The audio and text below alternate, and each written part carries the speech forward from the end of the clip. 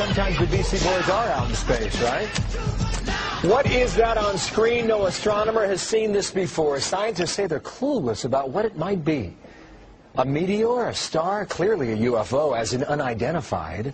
Michio Kaku is a theoretical physics professor and host of the new Science Channel series Sci-Fi Science, Physics of the Impossible, Tuesdays at 10 o'clock. We're in for a second season. Congratulations on that. Thank you. Back on the screen, what is it?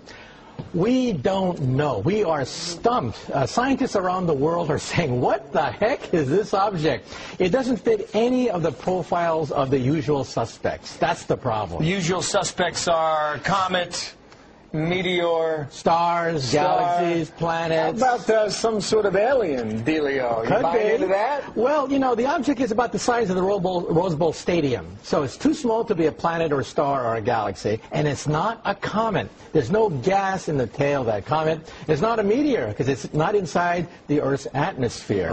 So what is it? We're scratching our head. The only thing we can think of at the present time is a once-in-a-lifetime event, the collision of two asteroids in space. We've never seen that before, creating a starburst of debris. And if that theory is correct, it means with the weeks, the starfish should get bigger and bigger and eventually fade away. So the asteroid collision, it may have happened before. We just have not seen evidence of it. This is the first time it's been caught on camera, if it is an asteroid collision. And what would that mean to folks like you? You would study that to figure out what, Michio? Well, we realize that asteroids are predictable. We know exactly where they are going around the sun. But if they collide, it's a game changer. We think that may have wiped out the dinosaurs. There was a cosmic collision about 100 million years ago.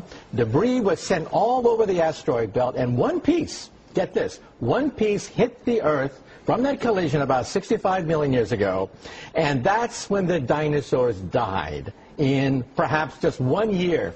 So we think that an asteroid collision, a big one, probably wiped out the dinosaurs. Wow, so that would be significant for people like you, because what happened was, I guess some folks saw this deep in space and they said, you need to check that out. So we took the Hubble telescope and we pointed it in this direction, and now we have these brilliant pictures. That's right. A month ago, we spot this little speck doing all sorts of shenanigans that it shouldn't be doing. The Hubble Space Telescope zooms in on it, and our jaws hit the floor. At that point, we're saying...